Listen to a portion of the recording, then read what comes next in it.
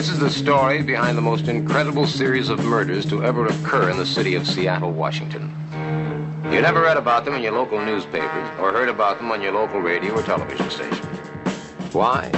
Because the facts were watered down, torn apart, and reassembled. In a word, falsified. Saturday, April 1st, approximately 2:35 a.m. Marissa, one of the three belly dancers at Omar's Tent, a well-known bar in the Pioneer Square area. She was through for the night and on her way to St. James Street, where she could catch the 3 a.m. bus that would take her to her small apartment in the Shoreline Park area. Anxious to get home, she planned to take a shower and go right to bed. She never made it.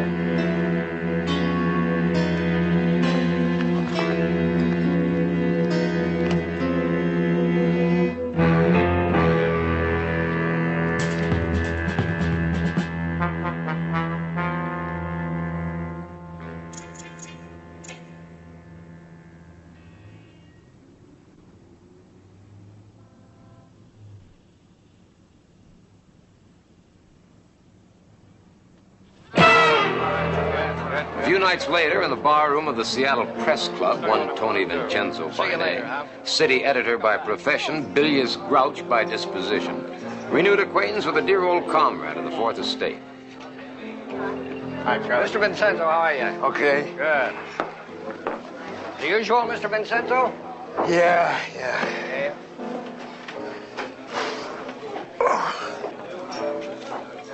Where you been living? In a cave? There's a world outside, a world of facts. Stumble on and take a peek at him. Get your brains out of hibernation. Oh, no. Come on, you can't expect me to believe this. This doesn't make any sense at all. What's the difference if it makes sense or not? If it's true, you're supposed to be a newsman, aren't you? Not a critic. Well, I am. Take a look at this, then. Just take this one. Take a look around that corner. See if there isn't someone there that looks like he just came from a road company performance on the front page. And don't lecture me about the responsibility of the press, you cabbage head. I knew more about the press the day I was born than you do now. Oh, yeah. Oh, yeah. I mean, can you read English, or do I have to tell you what it says? See, right there. V-A-M-P-I-R-E. Vampire. That's what it says right there. Can you read the official coroner's report? Look at that. Blood drained from a victim's...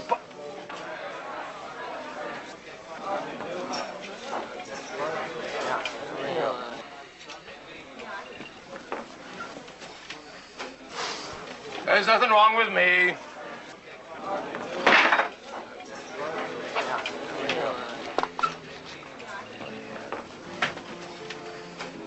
Vincenzo! Hello, Carl. What are you doing here in Seattle? What did I do in Las Vegas? Well, you fired me. That's what you did in Las Vegas. No. I didn't fire you. Well, in that case, then, you can hire me. Right, Vincenzo? Get this straight, Mr. Kolchak. No carnival or hoopla tactics on this paper. This isn't Funtown, USA. This is Seattle. We have standards here. We mind our P's and Q's. We hew precisely to the mark. Yes, sir, Mr. Crossbinder. You can count on me minding your P's and Q's. Yes, sir. So that's what happened to Cotton Mather, huh? Don't underestimate him. Maybe old, but his fangs are potent. So, what's my first assignment?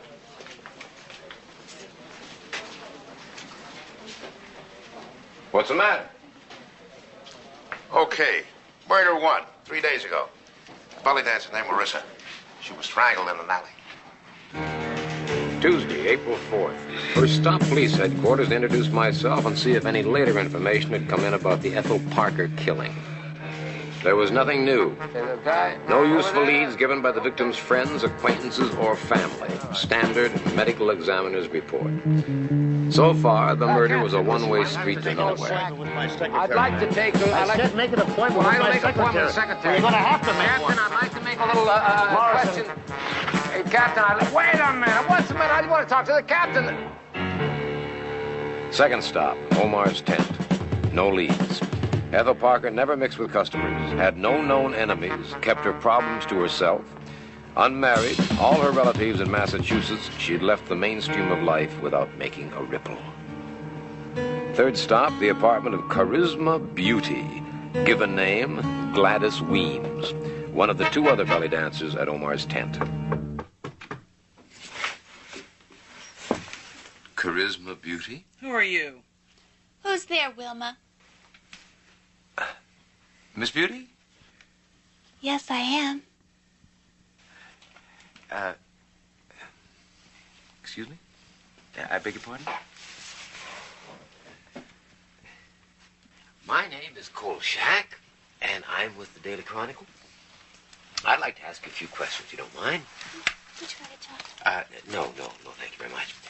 What I'd like to ask you is, She was something less than helpful, and I soon departed. Made a bit uneasy by the looks directed at me by her husband, Wilma Krankheimer. Fourth stop, the floating premises of Louise Harper, last of the belly dancing trio at the supper club. Scheherazade? Louise Harper. Oh, hi. I'm sorry I can't talk to you now. I'm late for class. Listen, if you want to tell me something, come back later. I must tell you, though, I really don't have any money for extras, so you just be wasting your time. Yeah, but Listen, I'd like to talk to you. I am so late for class. Professor Graham will kill me. My grades are not too good as it is. How I'm ever going to graduate, I will never know. There simply is not enough time to do all the things that I've got to do. May I introduce myself? My name is Kolchak of the Daily Chronicle. When could I ask you some questions about Ethel Parker? You'll have to come by the club. That's just about the only time I have to talk to you. I am so late, I know he's going to flunk me. Thanks for the information. Whee! Don't mention it! You know there's been a murder, don't you? I also know that Seattle is the Northwest's largest seaport. Men come and go like the tide, and the murderer is probably in Yokohama by now. Bye! She was wrong. He was still in Seattle, working up his list of victims.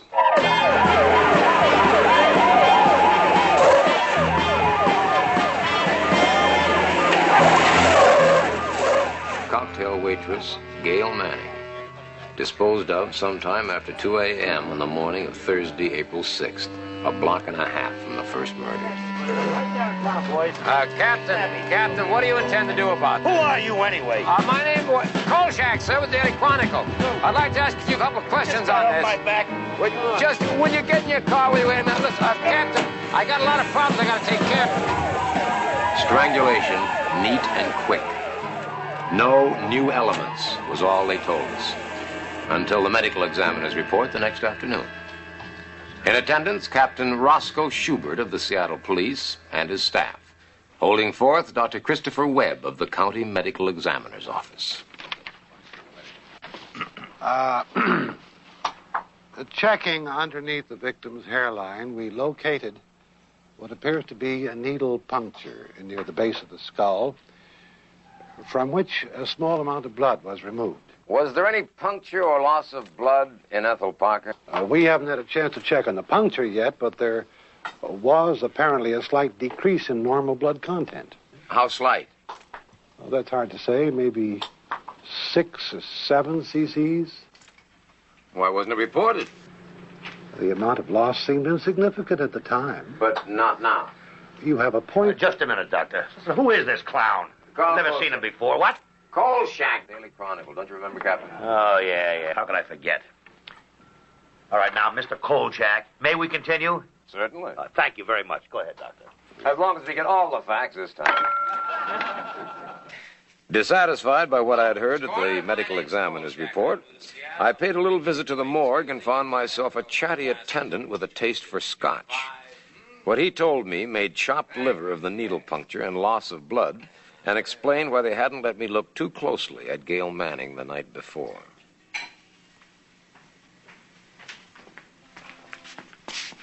Well, no, thank you. No, thank you very much. You go right on ahead, though. Now, look, right off the top, you know we can't link these two killings unless we know whether Ethel Parker has the needle puncture, too. She has. And that's not all. You know something the medical examiner doesn't? Mm-hmm. What?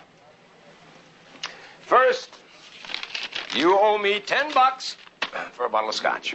What? Yep. Bought for one anecdotal morgue attendant. Okay, keep talking. Hurry up. Uh-huh.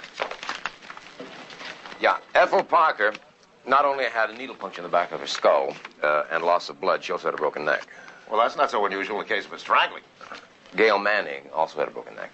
So what?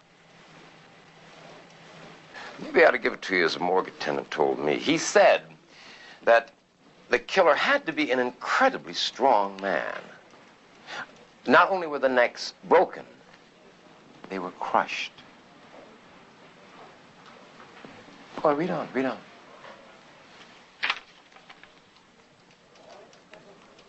Oh, now, wait a minute. That's what the man said. On the throats of both victims, there was a residue of rotted flesh, as if they had been strangled by a dead man.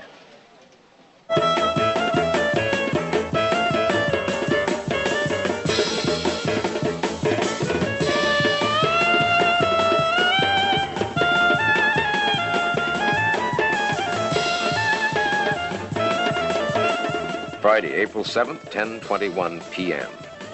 I wouldn't have believed it if I hadn't seen it with my own eyes, but Louise Harper's hips could move as fast as her mouth.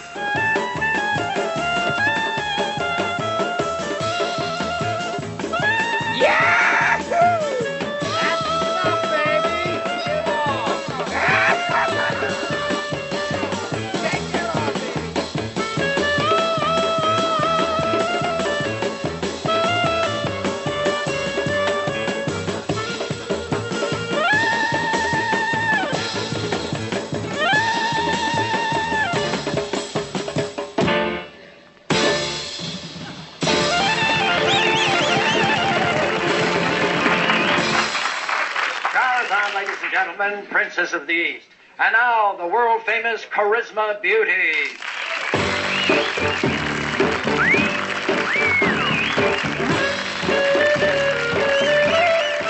Knock 'em dead, Charisma. Why should I do that? I like them.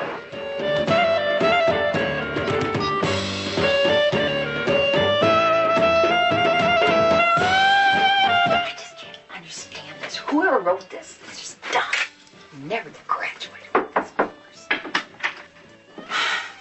Princess of the East? No. Dimwit of the West. Listen, I just can't talk to you right now. I've got to know algebra. Well, I'm great at figures. Bet you are. Go away. You know, if I could find a way not to eat, I sure could save a lot of time. Yeah, well, let's pick up talking where we left off. I mean, about the guys, thank you, Charlie. Yeah, about the guys who come to see you dance, the regulars, you know. You find any strange ones in there, any odd ones, any weirdos? They're all weird. I mean, they sit there and stare at you with these big glassy eyes. Any of them could be the Strangler for all I know. What's that? Oh, that's the Underground Tour. What? The Underground Tour. It goes down underneath Seattle. Oh, you're kidding. Yes, there's ruins underneath the streets here. What they call Old Seattle. Isn't that right, Wilma? Oh, I don't know. Here. Oh, thank you. I just love these sandwiches. I was talking about the Underground, wasn't I? Yeah, you were, honey. There was this big fire back in 18-something or other, and for some strange reason I don't know about, they built it all back up, twice as big as it was before.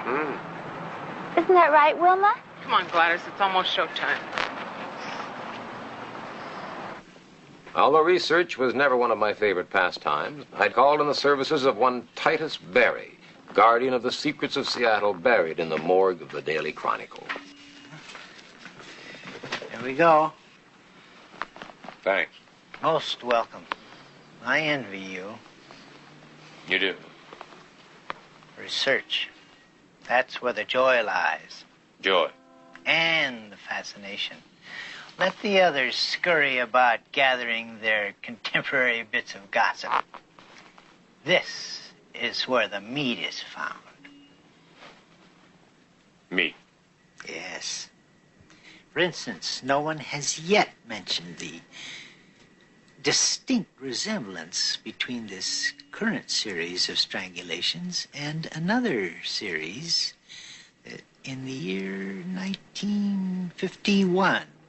Or was it 52? Yeah, similar. Oh, extremely similar. Really? He wasn't exaggerating. On March 27th, 1952, one Myra Johns was discovered strangled in an alley in the Pioneer Square area. On March 30th, a second strangulation took place in the same area. On April 2nd, a third. April 5th, a fourth. By April 14th, 6 women had been strangled, all of them in that area. The stories intimated that certain, quote, bizarre details, unquote, had been repressed by police officials. I wondered what they were. I hardly think we can say we have the same killer now as in 1952. Read on. Again? Again. Incredibly strong and had the rotted features of a corpse? Those are exact quotes, word for word, from Man of Simon Action in 1952. Well, you know I can't print this. Why not? If you don't know the answer to that, Kolchak, I don't know. I came to Seattle for some peace and quiet. What do I get? You again and another crazy story. Yeah, well, we'll soon see if it's crazy or not. How, asked the red-eyed editor, knowing that? Because if it is the same killer, he hasn't stopped killing. Sunday, April 9th, 1:42 a.m. Joyce Gabriel, on her way home from a late date, didn't know it was a bad idea to be in the Pioneer Square area late at night.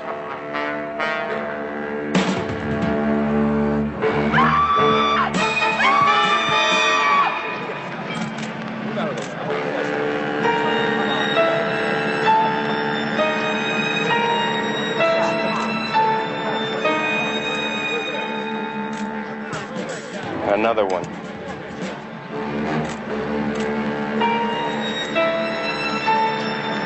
Just settle down, Miss Gabriel. I never saw anything like that in my life.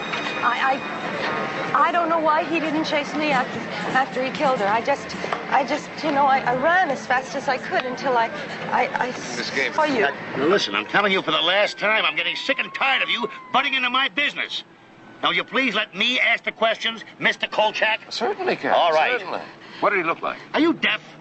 Well, look, get rid of that tape recorder, too. Now, what did he look like? Oh, God, I hope I never see a face like that again.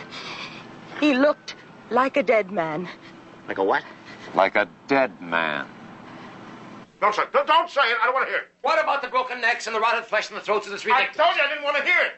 Besides, it's not official. Not official? Who cares whether it's official or not? Look, you know it and I know it. I'll buy the possibility that it's some guy, a killer that strangled the 6 women in 1952.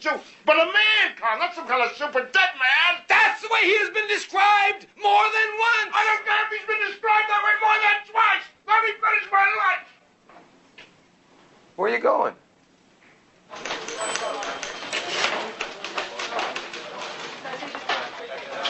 There. Oh! An open invitation to the killer. Listen to this. I intend to walk the streets of the Pioneer Square area every night from now on. Just let him try to kill me, if he dares. He may be sick, but he's not crazy.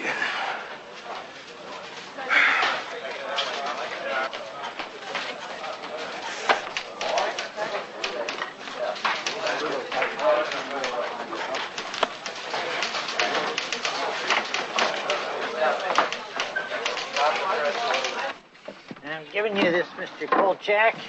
because you had the thoughtfulness to put my name in your story on the 1952 strangulations. What is it? A burning curiosity impelled me to look further back into our files to see if there'd been any other strangulations of that nature. 1931? You gotta be kidding. Here it was again. March 29th through April 16th. 6 strangulations, certain bizarre information repressed by the authorities. Although a reporter named Jimmy Stacks, God bless him, nosed around until he uncovered the unofficial information that some of the victims were missing some blood, and that the killer was supposed to be some kind of Superman. Women. You notice that? Always women. Fascinating? Yeah, that's the word, Mr. B.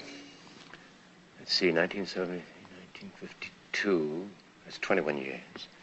1952 to 1931, that's 21 years. That's right. I hadn't noticed that. That's very observant of you, Mr. Kolchak. Can you be thinking what I'm thinking? Let's have a look.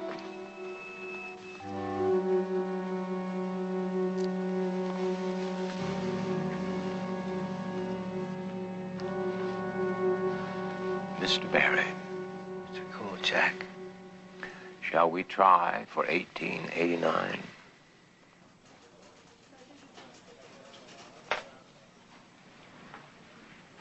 I refuse to read it.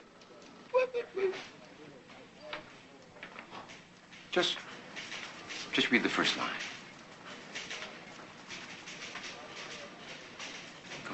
Come on. Just the first line. Come on, do yourself a treat. Come on. 5 identical sets of murders every 21 years since 1889? Identical? Identical. Oh, come on, Kolchak. Almost identical. There may be more than 5, too. The records stop in 1887 when the Chronicle was founded. I'm going down to Olympia tomorrow and check out the don't State rush into that. Wait. Read the 1910 eyewitness description. I'll read it to you here. Oh, it's great. The maniac had the strength of 10 men and the face of a corpse. Cheekbones protruding through the flesh. Isn't that great? Hold it. Just hold it. You really and truly expect me to print that story with a corpse that's been running around, strangling people and crushing their necks for the past 84 years? Oh. Because the police refused to release the sketch their own artist had made, I talked Vincenzo into hiring an artist of our own. His jaw was heavier, I think. That's closer. But more bone was showing through. Like this? Yes. Is that what he looked like? That's what I saw. Monday, April 10th, 2:07 p.m. 4th of July came to Seattle early that year. All the fireworks exploding at the police headquarters. 90% of them directed at me and Vincenzo. You know what I call that? Irresponsible yellow journalism. Fast buck journalism. The kind of seamy journalism one might expect to find in some second-rate metropolis. The sordid brand of journalism, which is based not on the public wheel, no, but on the private cash register. Psychologists call it déjà vu, the distinct impression of having had the same experience before. That's what it was, all right, in spades. Item: we had no right to throw the public into a panic. Translation: tourist season was coming up and Seattle couldn't survive without it. Item: we had no evidence to support our statement that there might be a connection between the 5 sets of murders since 1889. Translation: we knew more than we were supposed to. Item: the authorities were going to keep a watchful eye on us, particularly me, from now on. Translation: after a brief hiatus, I had, once more, taken up permanent residence inside a pressure cooker. Permit me to read you a brief memorandum. Quote, any repetition of this morning's front-page assault on the mind and senses will result in the instant dismissal of all responsible persons. Unquote. Signed, Gone.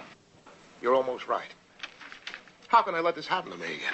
How could I do it? I don't understand. You wait a minute. Will you just wait a minute? We wasted a lot of time. We wasted an awful lot of time fighting tooth and nail in Las Vegas about the obvious. There is no such thing as a vampire. That's what everyone kept saying, and the women kept dying. Now, let's not play that stupid game again. Besides, it's a great story. It's a fabricated story full of screwball speculation. Fabricated speculation? What have you been sitting on your brain? Just give me the facts, Kolchak, or stay away from me. Just the facts. Step number 1 in my fact-finding project took me to the main library, where I spent the rest of the evening checking through their microfilm collection of Seattle's newspapers. The murder trail apparently came to an end in 1889. But I found out something very interesting. As near as I could make it out, every set of murders had taken place over a period of 18 days, which meant that our killer, whoever or whatever he was, only had a week and a day to find his last 3 victims. That night, about 11:45, he reduced the number to 2.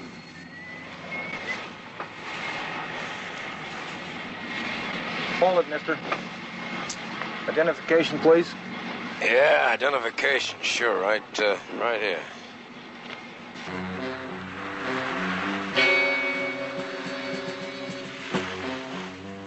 Hey, you! Hold it!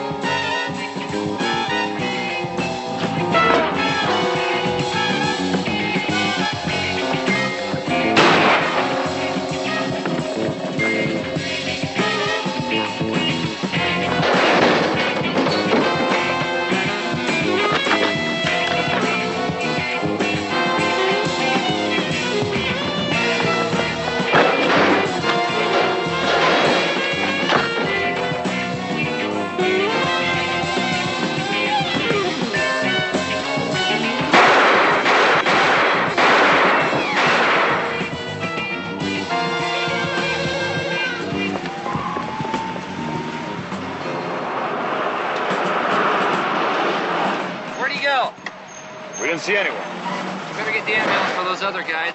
I'll take the camera. Hey, give me my camera there! What that? All right, all you people, I want this area thoroughly searched. Let's go, knock on it. Give me my camera! I want you out of this area, promptly. Yeah, that's... Beat it, Kolchak. That's I had private, you locked up for loitering. Private property. You can't take that. That's against the... Give me that! Come on, give me my...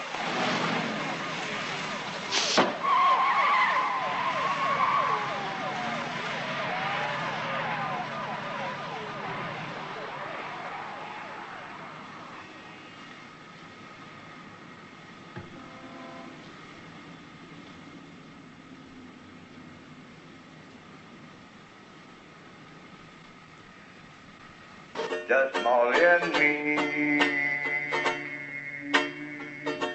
and baby makes 3. We're happy in my room. Mr. Joe Roberts, ladies and gentlemen. Put a big hand on, huh?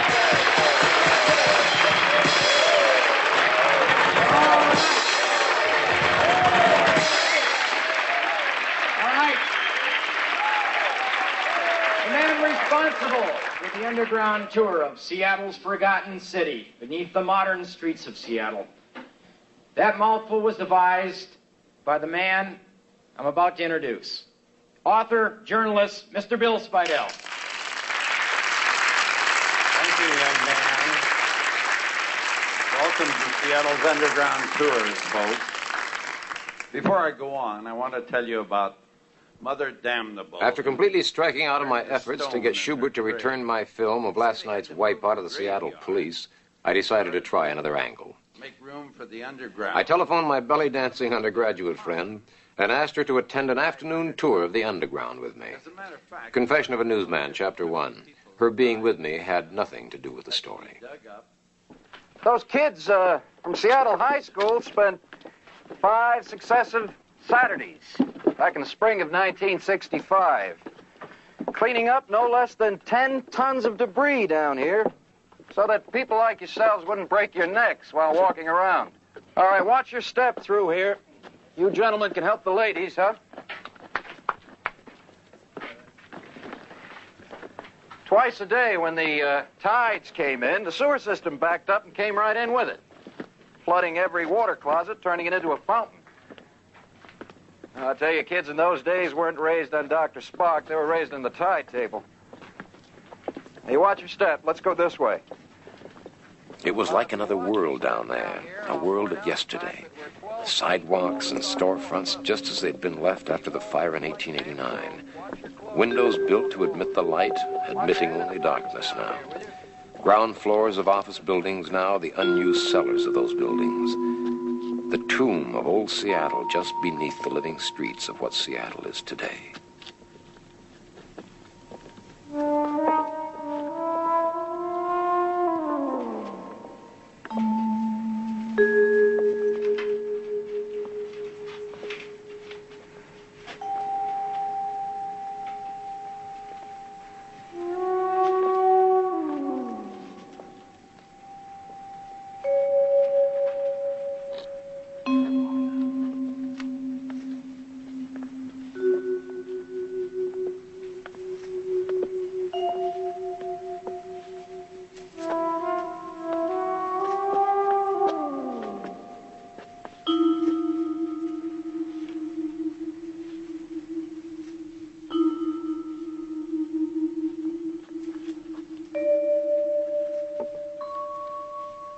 Vintage year.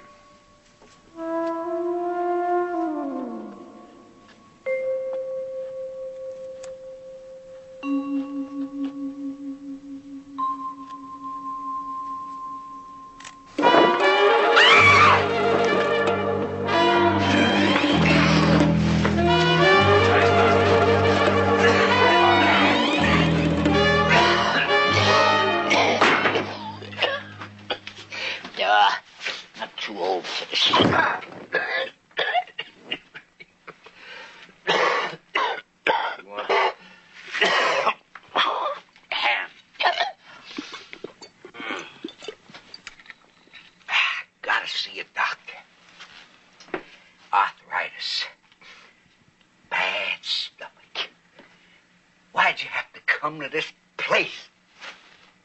Back. I never would have had to put my shoes on if I hadn't heard you come. My corns are killing me. Got a Charlie horse. Varicose veins. I'm getting a migraine. Are you all right? Yeah, of course I'm all right. Listen, have you seen anybody else around here who wasn't with the tours? Yeah. Yeah? Who? You too. Funny. Very funny. Well, if you do see someone or something around here, you get in touch with me at this number, and I'll give you $20. Here's a down payment.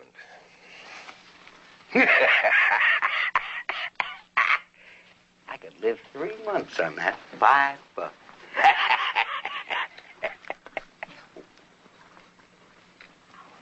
No, thank you.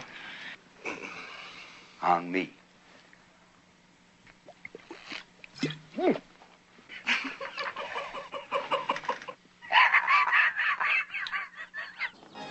Sure was a lovely afternoon.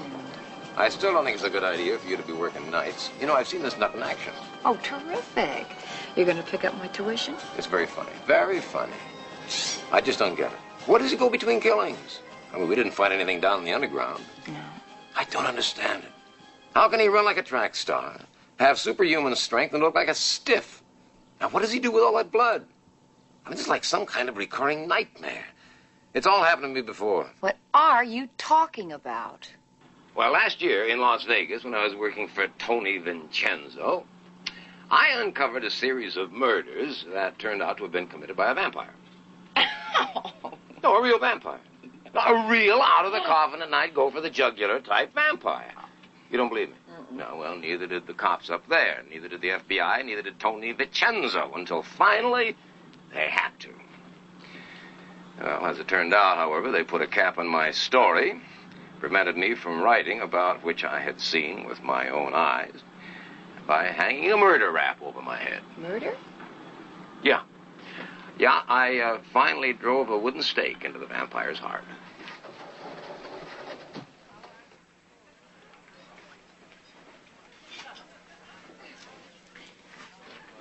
Well, what do you think?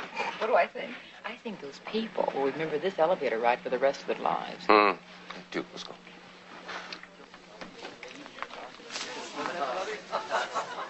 I don't know. I'm beginning to wonder whether maybe it isn't them. Maybe it's me. Listen, I think I know somebody you should see. There's this lady who's a teacher at the university. Well, she teaches anthropology. And she's a buff on just, every crazy subject there is in the world. Yeah? Ghosts, demons, vampires, and ghouls. You know, you just name it. You probably won't be too crazy about her, but she's got to be the one you talk to. Yeah? What's her name? Professor Crabwell. What?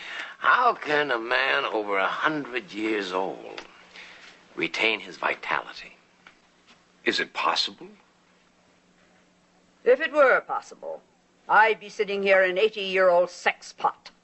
However, staying young was not their purpose. Alchemy was conceived as an exalted notion, man at one with the universe.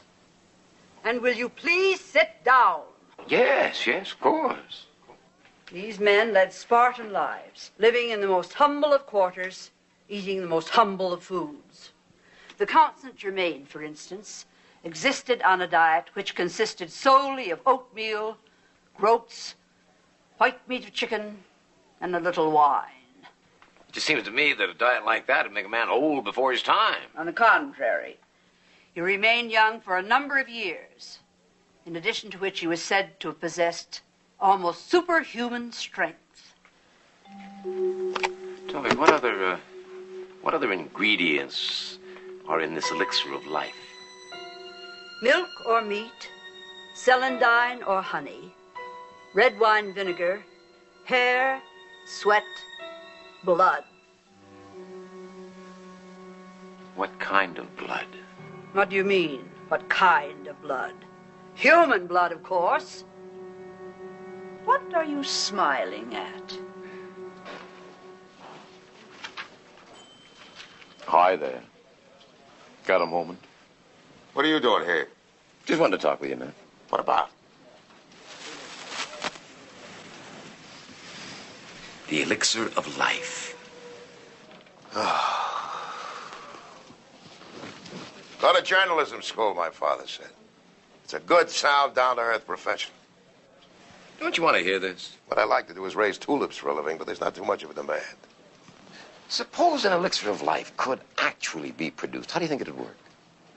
I mean, do you think that one treatment of it would cause everlasting youth? Or do you think that, periodic treatments might be required, say... Wait a minute. Don't tell me. Let me guess. Every 21 years? Good guess. Now, suppose at the end of this 21-year period, the man who took the magic elixir began looking a little moldy, kind of like what he really did look like, actually, a 100-year-old man. Suppose he had to make a new batch of the elixir and had to make it within a period of 18 days. Suppose that the one ingredient he didn't have was blood. Very good. Suppose he had to go out late every night to get that blood. Suppose he got it from the bases of his victims' skulls with a hypodermic needle. And suppose he was so strong that when he strangled his victims, he crushed their necks. And suppose his fingertips were starting to decompose and left fragments of them on the women's throats. And suppose you flap your arms and fly right out that door. And suppose you check on the dictionary and you discover what the word fact means, Kolchak. Fact! Fact! As I rode home from work that night, I wondered where the killer was and if my theory about him was true. Partly true, or, as Vincenzo would have it, factless, hopeless, and useless. I wondered when and how he'd get his fifth victim, since the entire area was being guarded so closely now. I didn't have to wonder long.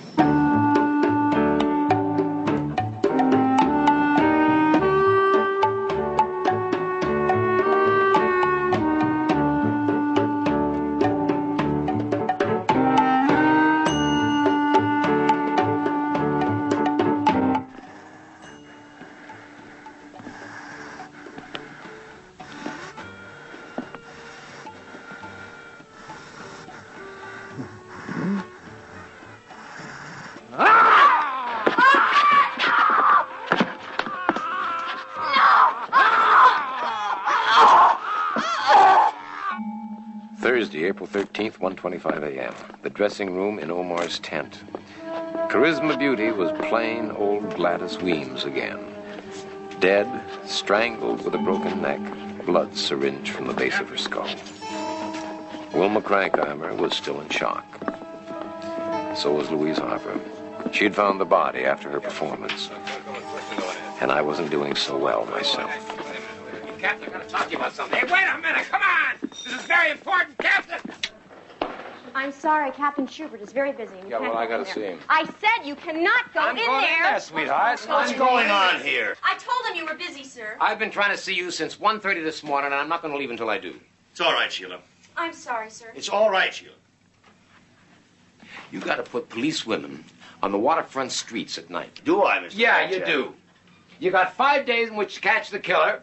Otherwise, he's going to disappear. Oh, is he, Mr. Kolchak? Yeah, he is. He is. Every 21 years since 1889, he has killed 6 women in 18 days precisely. Precisely, Mr. Kolchak? Precisely. Precisely. Well, no doubt we lack your eagle-eyed perception, but somehow we fail to see the exact, precise pattern you keep babbling about.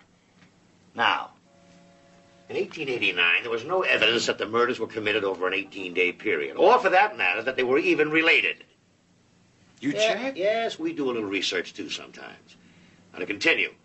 In 1910, there was blood loss reported in only 3 of the victims. Yeah, what about the description The of the... description of the murder was made by a mental defective in his cups, and... What about the 1952 descriptions? Were those made by a mental defective in his cups? He was a bank president! In 1952, there were 8 murders committed during an 18-day period. Now, what does that do to your theory? 2 of them by stabbing, which invalidates... And after the 6th strangulation, an eyewitness described the murderer as being, quote, rather handsome, unquote. Oh, you mean you missed that? Well, the witness obviously made a mistake. I mean, he had to. Did he, huh? Yeah. Tell me something, then. If it's the same killer, why no signs of rotted flesh on the throat of last night's victim? And one last question. Why am I wasting my time on you?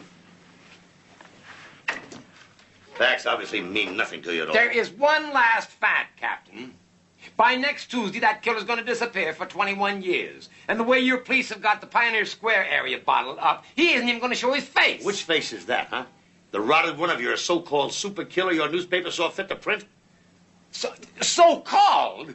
I saw that so-called super killer wipe up the streets with your so-called police force. I had pictures to prove it that you wouldn't let me print.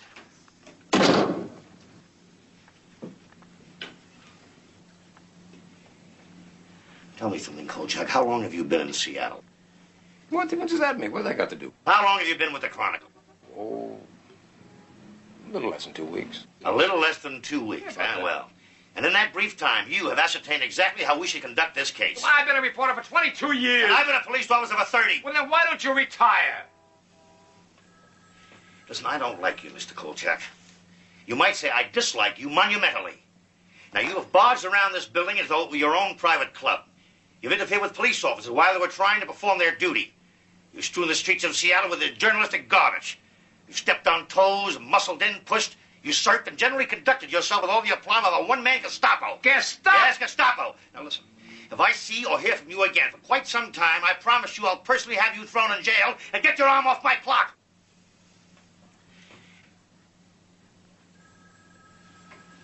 I'm telling you, you've only got 5 days left. And I'm telling you to get out and stay out. Cease, mister. Cease, desist, and vanish, or else. At least search the underground. The killer's down there. That's where he isn't. The underground was searched. Nothing at all was found. Sheila! Yes, we did that without consulting you. I hope that's all right, Mr. Kolchak. Sheila, show Mr. Kolchak the door. Good day, sir.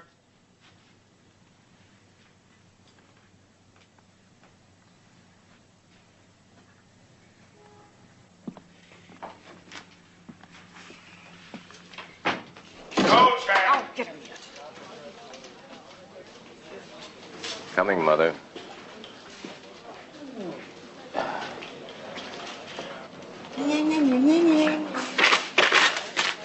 I warned you about bugging the police department, didn't I? Yeah, didn't I? So what? So Schubert's office just called Crossbinder. Crossbinder called me. And once again, thanks to you, I'm frying on a griddle. Why? Why? Are you for real? You barge into Schubert's office, you tell him how to run his case, you tell him he's suppressing the news, and you ask why? He is suppressing the news. He doesn't know how to run the case. The killer is down there, Tony. He is down there. Well, why did in they the get him out of underground. there? Because he is hidden away someplace that nobody knows. And how the heck can they get at him then? By breaking open the walls. I don't know.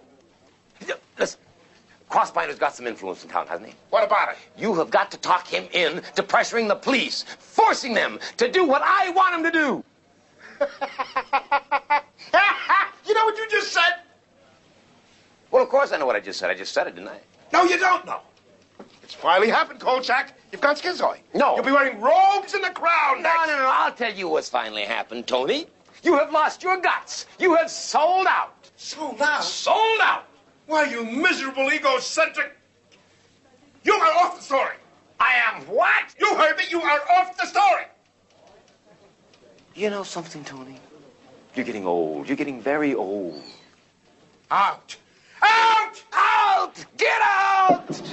Just one small item, Mr. Kolchak. Mark Twain. Fifth paragraph now. Fifth paragraph. Down, 2, 3. Oh, yeah.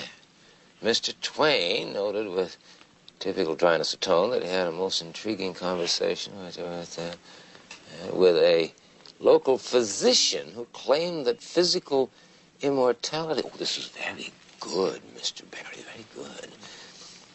And physical mortality was not only possible, but probable, indeed practical. Mr. Twain remarked... Yes, the physician's name is Dr.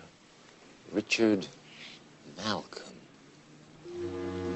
You wouldn't have anything on this Richard Malcolm, would you? Just one small item.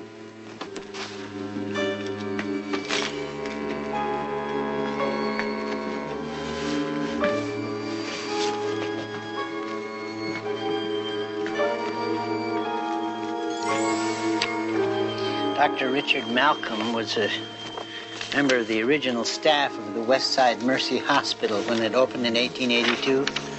There's the original story and photograph. The Civil War? He was a surgeon in the Union Army.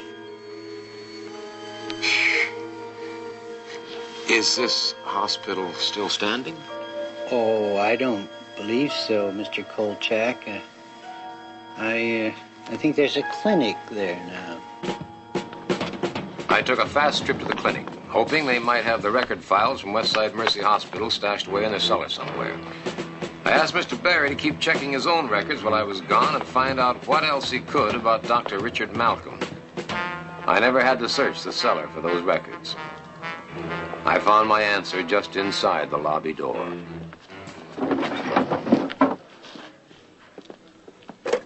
Sir, if you don't get down from there this instant, I'll call the police. Did you hear me, sir? All right, then. All right, then. Call the police. Tell them we have a vandal here. Tell them to get here right away. Now, you get down from there this instant, sir. Malcolm Richards, M.D., the doctor's saint of the waterfront, founder of the Richards Free Clinic. Also known as Richard Malcolm, M.D., late of the Union Army. Our killer from time. This is dreadful, Mr. Kolchak. On the contrary, Mr. Barry. There he is, officer. Tony.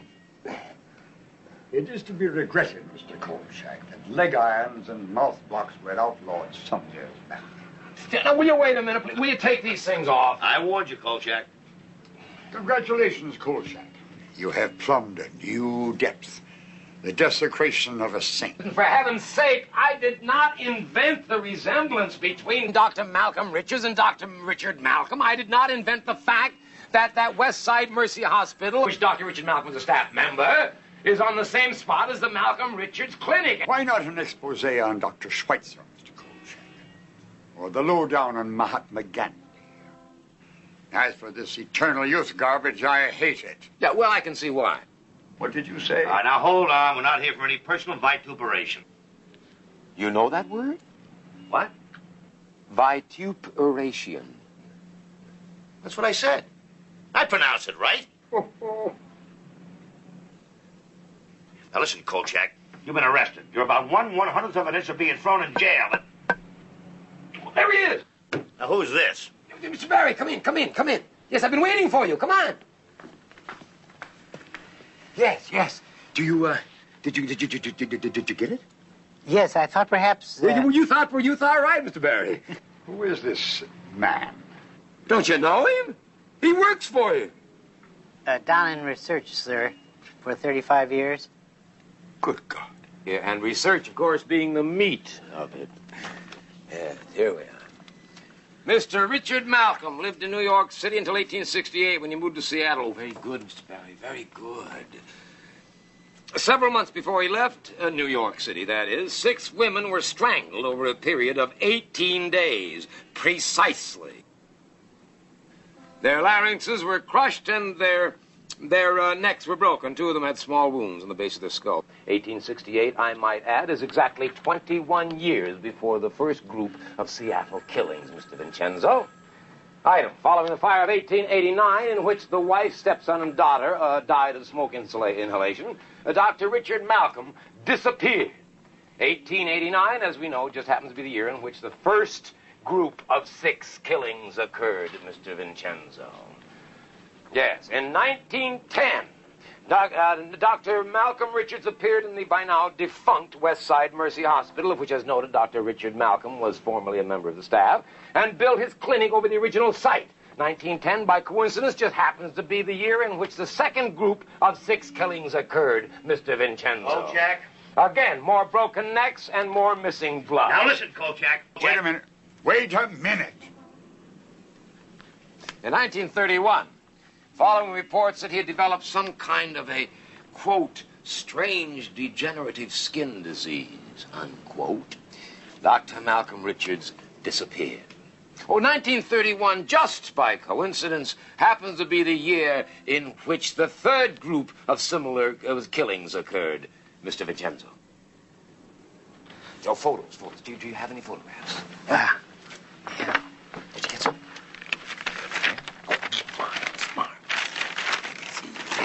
You'll excuse the clumsiness of the hands, but my wrists are slightly encumbered by your bracelets.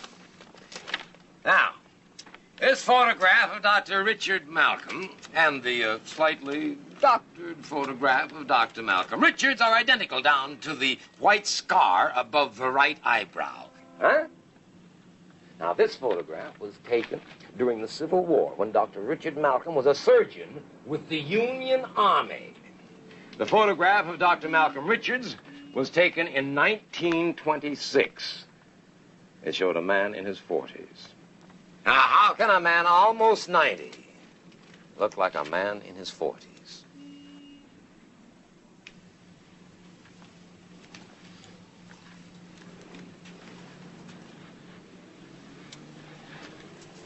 Facts, gentlemen. Facts. Well? Yes. Well? You shut up. Well... Fascinating. All right, what are we supposed to do now? Congratulate you? Find him, mister. Go down underground and search for him. You haven't searched enough. And put some policewomen in the area. Lure him out of his lair. And, Mr. Publisher, you might consider printing the stories. They are news, sir. Not hearsay. They are news. That will be enough, Mr. Kolchak.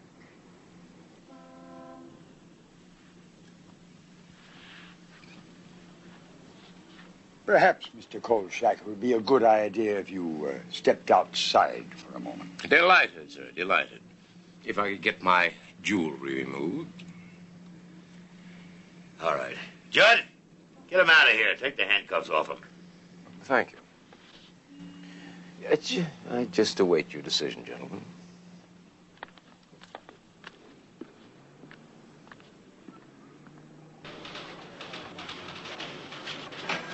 Yes, sir. Well, Mr. Crossbinder, it'll be done. You can depend on it. Much of it.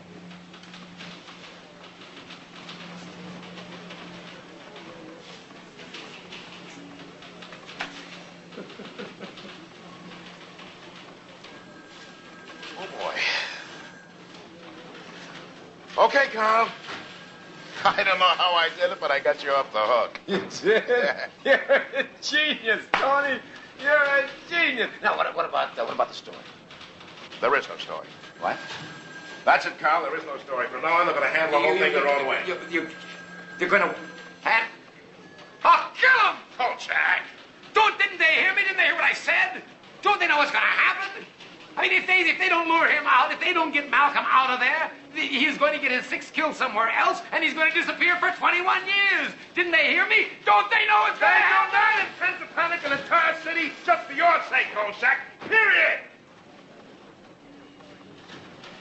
Now, your next assignment.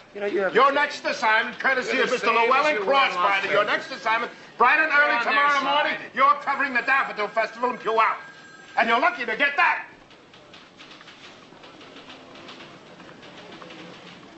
Puyallup. It was with deep regret that I chose to forego the joys of daffodils in Puyallup, but I had other plans. Saturday, April 15th, 2 a.m. We started out.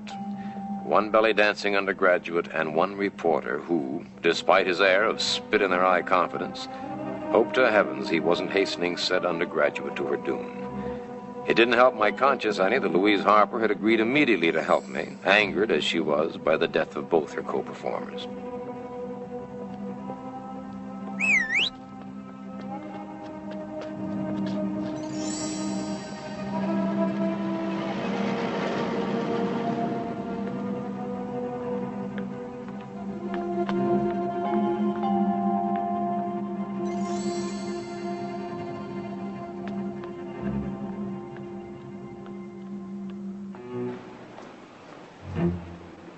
Please stop looking around like you're suspicious of something. Just walk natural. Go on, I'll be right behind you. I'll be right behind you. You just act casual.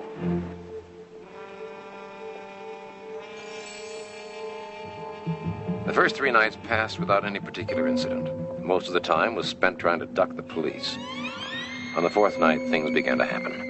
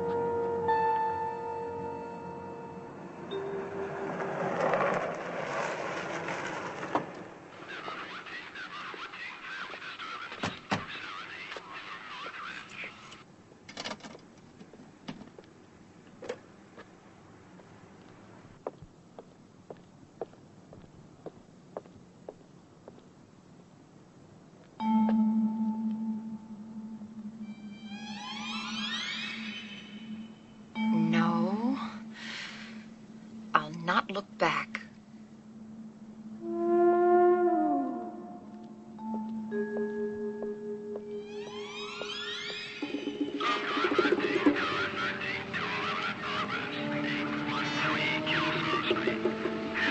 All right.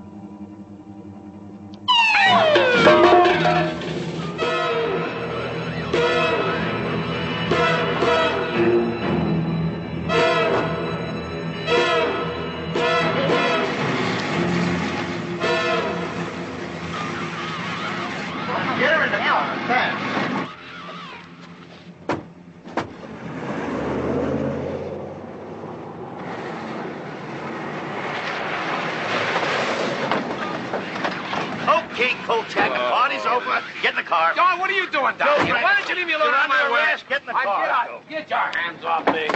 Get your... Don't push. Don't Shut up. push. Don't...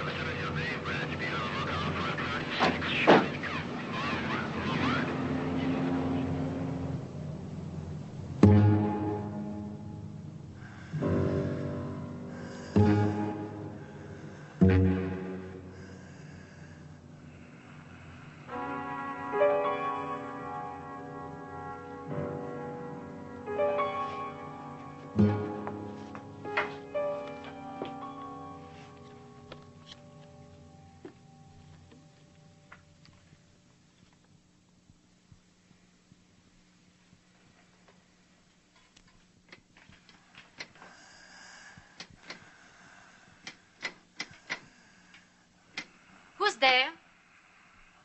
We're closed. Please go away. We're closed for the evening.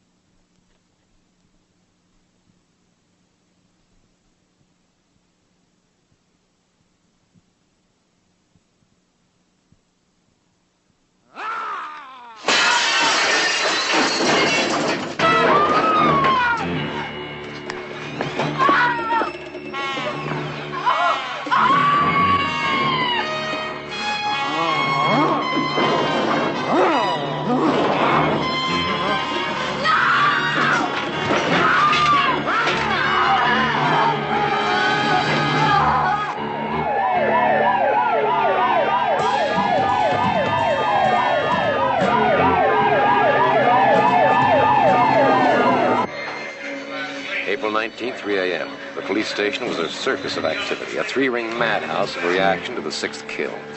Even Captain Schubert seemed to know they'd had it now. That saving a miracle, their prey had gone to earth again and wasn't going to show his corpse-like face for another 21 years. A certain reporter being bailed out knew it, too. Knew it, and was fit to be tied by it. Hey, Schubert, okay? Kolchak. Okay, Schubert? I told him, the idiot? Kolchak. I told him, but would he listen? No, he didn't listen, no. I've been a policeman for 37 years, and an idiot for twice that long! Kolchak, you were supposed to be in Puyallup with the daffodils. Where? Kolchak, I'd like to leave you here forever. I'd like to see they lock you up in a jail cell for 1,000,000 years. And if you don't shut your mouth, if you don't... Vincenzo, what's the matter with you? You ought to see a doctor, you know. I'm serious. You sound terrible. It's awful. What have you done to that poor man? I have never seen anyone so close to total stark insanity before. He just disappears. We had him cornered in the alleys behind the Richards Clinic, and he disappears.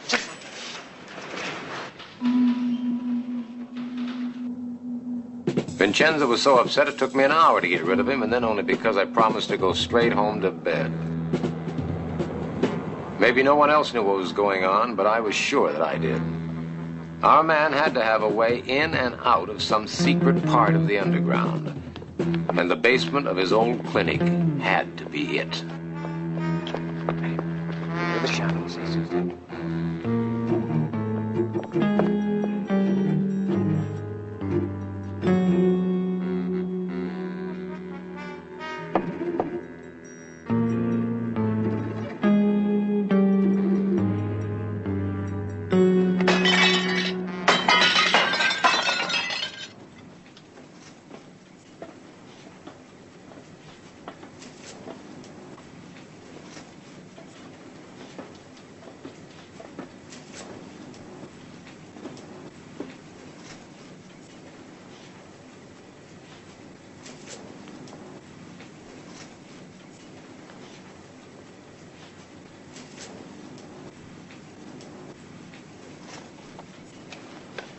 You're not going to go down there. You stay here.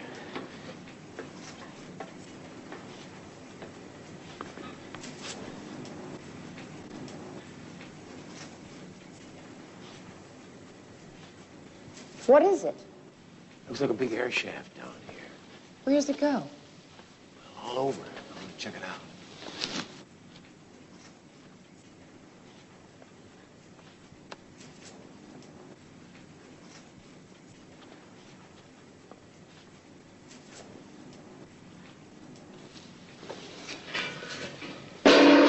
Colonel, are you all right? Yes, sure, of course. Listen, you stay here. I'll be right back.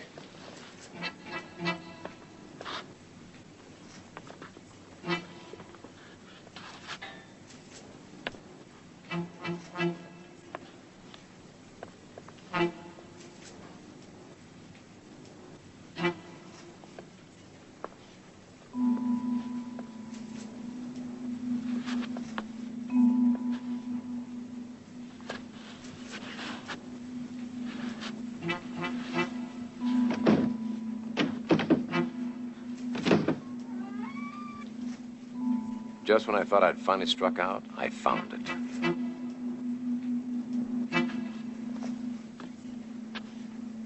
It's in there. Give me 30 minutes and call the police and tell them where I am. What are you going to do? I'm going to get my exclusive. What do you think? I think you're crazy. That's what I think. You just do what I tell you. I gotta get going.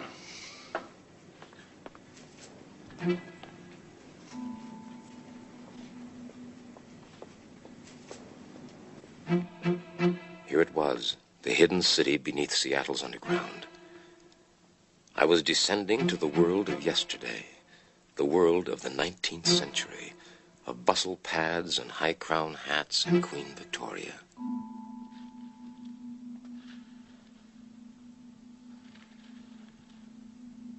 The private world of Dr. Richard Malcolm.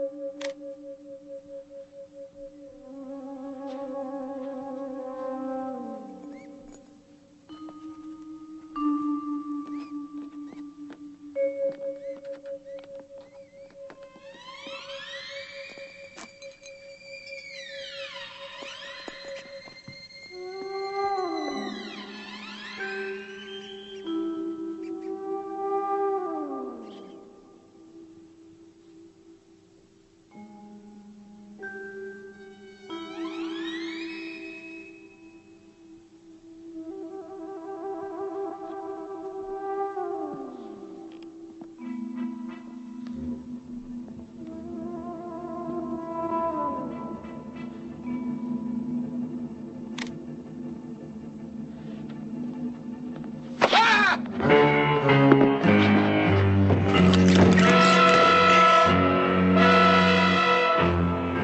are you? Are you... Who are you? Carl Kolchak, a Daily Chronicle. How did you get here? Through the cellar of your clinic. Clinic? I have no clinic. Why do you say that? But you are. You are Dr. Richard Malcolm.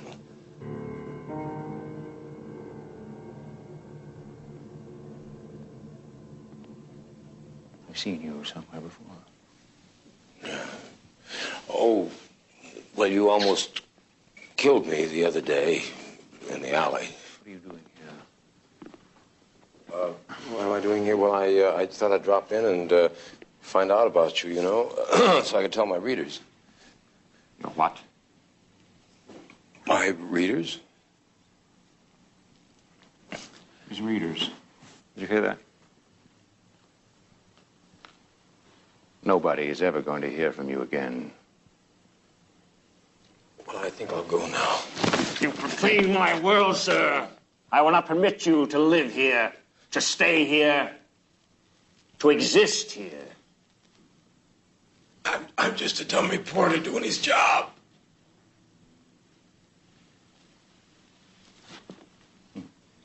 You grovel nicely, Mr. Kolchak, sir. Daily Chronicle. Sir. So you want a story, do you? He wants a story, darling. What do you think? Oh, we'll see if there's time.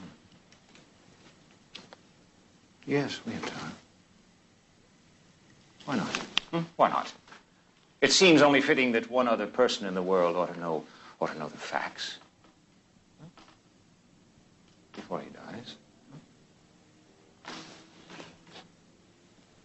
Yes, Mr. Kolchak.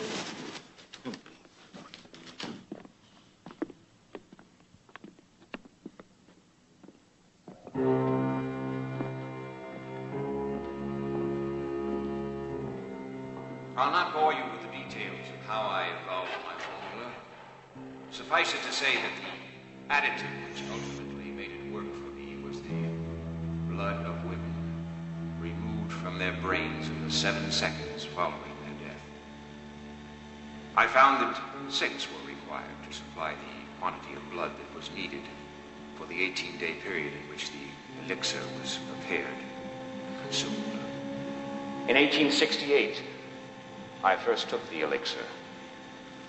Then, believing that my immortality was assured, I decided to perfect and refine the formula in the hopes of bestowing its benefits on mankind.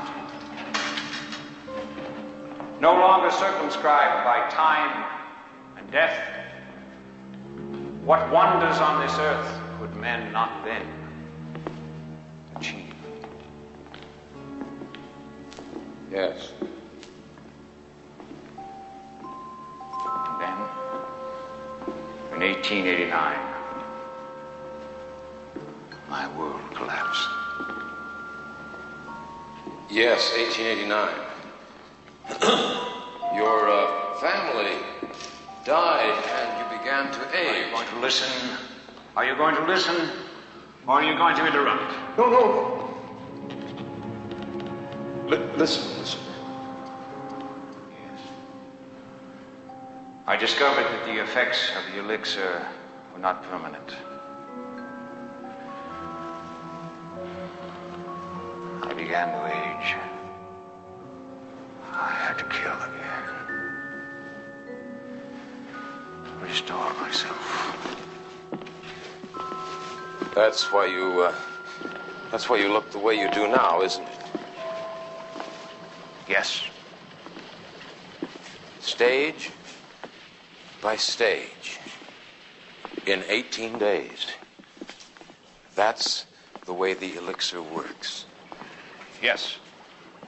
And then I shall have 21 more years to make its effects permanent. 21 more years? That's all you're ever going to have, isn't it? That's not true. I'll find the answer eventually. Eventually? How many more women are going to have to die? What's a few lives compared to immortality, Mr. Kolchak? This is the 6th and final dosage. I shall take it shortly, and the revitalization shall be complete. If I don't take this final dosage now, the process will reverse itself. But I will take it.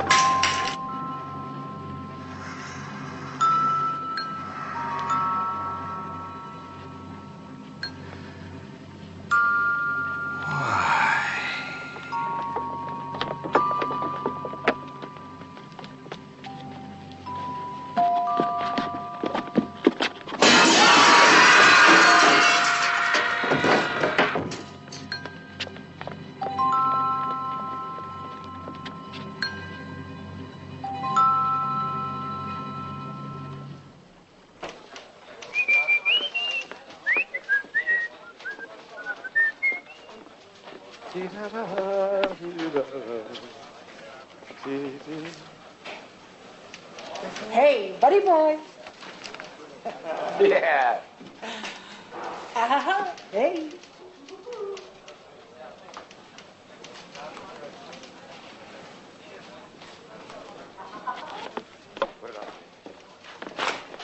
Vincenzo! What kind of a dirty, rotten, stinking deal is this? All right, now hold it now, Carl. Hold it. Don't call me! I've heard of yellow-livered sellouts before, but this I don't believe. Now, wait a minute, What is this Kolchak? identity unknown garbage? Where is my story? You want your story? Yeah. All right.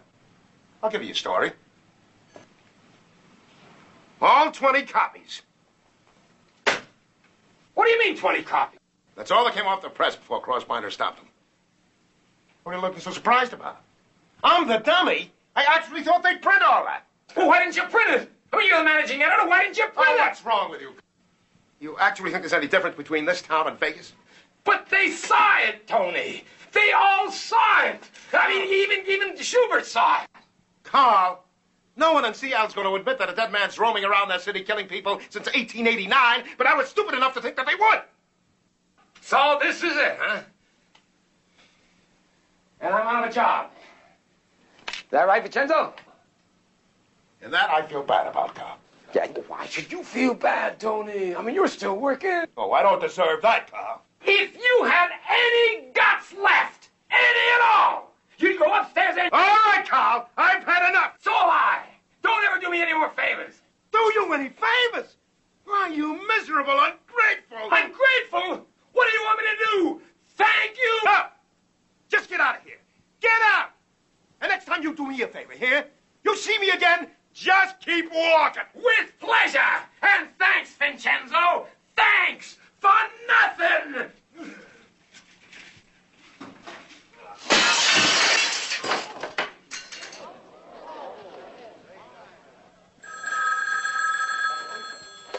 Hello. Oh. Yes, sir. Yes, Mr. Kolchak. Right. I'll be right up.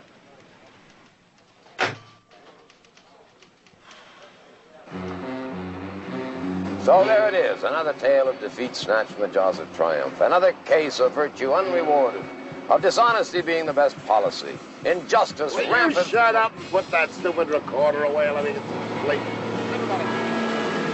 Get that story published. God, don't tell me when I'm going to get published.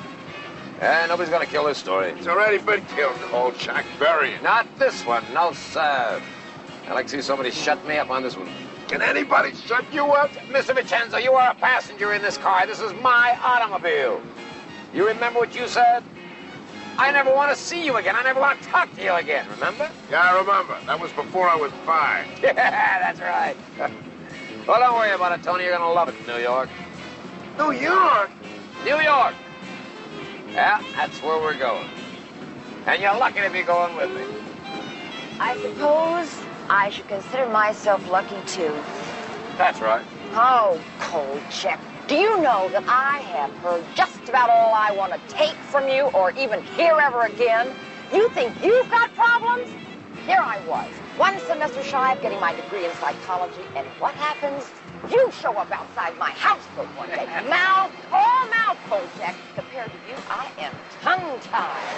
And before I know what's going on, there I am being yelled at by that captain of police. Yada, yada, yada.